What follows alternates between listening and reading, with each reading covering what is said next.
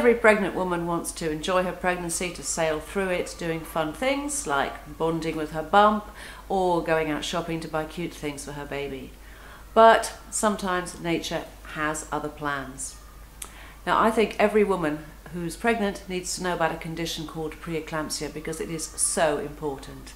It's linked with high blood pressure and with protein in the urine. Pre-eclampsia is caused by a problem with the placenta. It affects something like 70,000 women a year in the UK, and the end result can be a small, sickly baby or, tragically, sometimes even stillbirth. It also affects the mother, and it kills up to 10 or so women a year and kills something like 1,000 babies a year. I did say it was important. Nobody can predict exactly who will get pre-eclampsia, but some women are more likely to develop it. If you're over 40 when you're pregnant, if you're very overweight, if you're carrying twins, all those factors are important. If you've already got high blood pressure or perhaps kidney disease, then again you're more likely to develop pre-eclampsia. If you've had it once already, that's important too. And if it's a family history, if your mum, one of your sisters had it, that can raise your own risk. So ask the older generation, ask your mum. Remember to ask if she had toxemia, because in the olden days that was the name for pre-eclampsia. If you've had recurrent miscarriages, again that increases the risk of pre-eclampsia, especially if you've been diagnosed with a condition called antiphospholipid syndrome. And if that's the case, in this pregnancy, you should see a specialist and they may give you a small tablet, daily tablet, to preempt the onset of pre-eclampsia. So all those things are important to know about.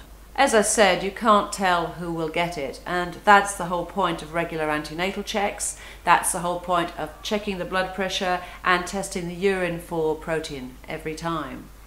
Pre-eclampsia develops usually in late pregnancy, never before 20 weeks. So you do get more frequent checks later in the pregnancy. But in fact, the condition can develop between appointments.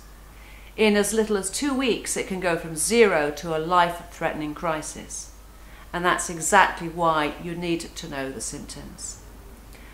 The kind of thing to look out for: severe headache with or without vomiting, visual symptoms like blurred vision or flashing lights, severe abdominal pain, upper abdominal pain this is, usually under the ribs and usually on the right, but it could be anywhere in the upper part of the stomach, and sudden severe swelling, especially the hands and the face.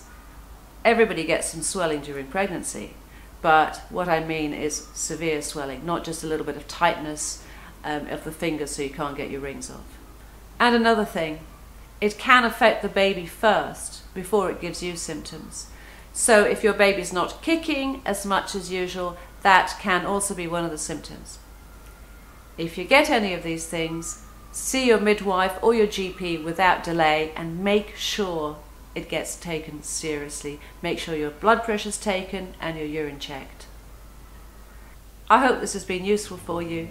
If you want more information, go to APEC, the Pre-Eclampsia charity, on apec.org.uk.